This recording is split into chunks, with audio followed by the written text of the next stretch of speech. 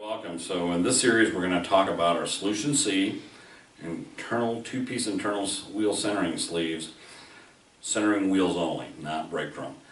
Now quickly, we're going to use our demo stand. I do have a drum on here. We at Tru-Balance can't center every manufacturer and part number drum out there. Okay? You guys running newer equipment or speccing equipment with disc brakes, you don't have a brake drum. So you can use our two-piece system that just centers the dual wheels.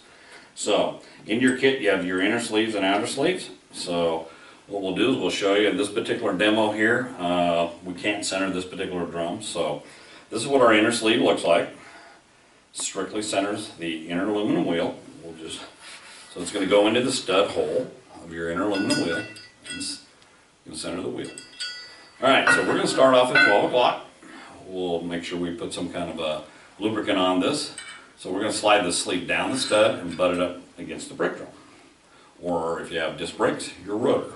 So we're going to do 12 o'clock, or 4 o'clock, and our 8 o'clock. Okay, now we're going to install our inner wheel. We're going to put our inner wheel on. And we're going to seat our wheel up against the drum or your rotor if you've got disc brakes. At this point, our inner wheel is centered with our sleeves. Now we're going to install our outer wheel. Okay, and we're going to grab our external sleeves that are in your kit. And out of habit, normally I always use the same stud my inner sleeves on.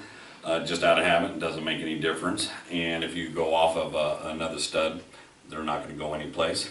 Your inner sleeve will not slide on you once everything's torqued down. So we'll start off at our 12 o'clock. And now we'll go over to our 4 o'clock stud. Over to our basically 8 o'clock stud.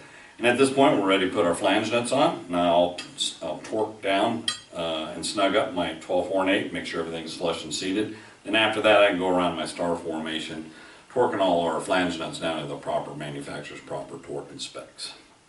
Just centered my inner and outer wheel.